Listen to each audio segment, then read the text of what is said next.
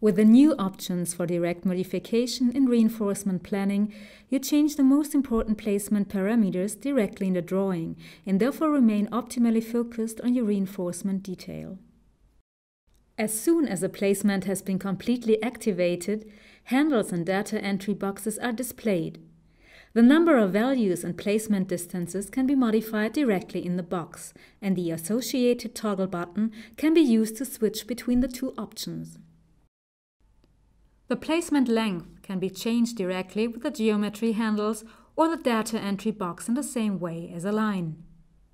With drag and drop, parts of a placement can be modified directly in ALLPLAN 2015 and are then available as a new placement unit for further processing with handles. This direct modification means that you no longer need to search for tools.